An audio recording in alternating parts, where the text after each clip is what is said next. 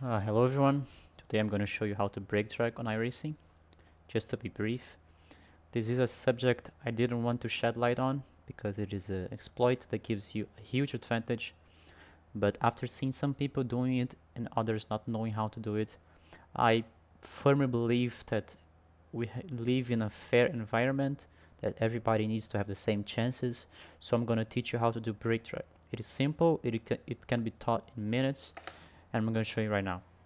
So the first thing you need to be aware is the speed you are going. If you go below 60 kph, you might get a black flag. So it is very important to go above 60. You throttle, drag the brakes,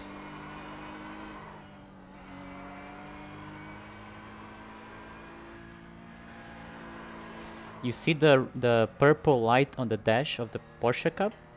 It indicates that you are putting even more heat on the carcass, on the external part of the tire, of the rubber.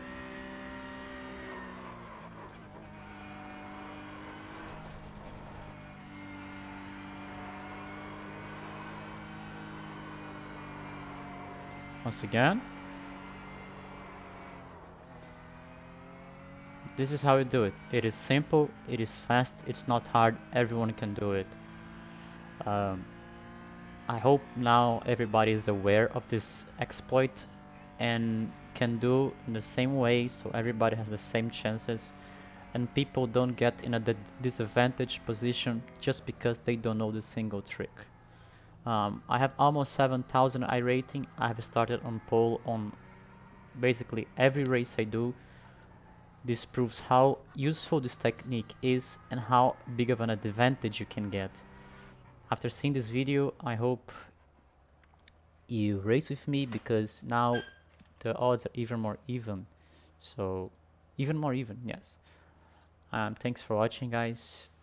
I hope iRacing fix this, because it is something bad for the game. But since now you know how to do it, it is bad but fair. Thanks a lot.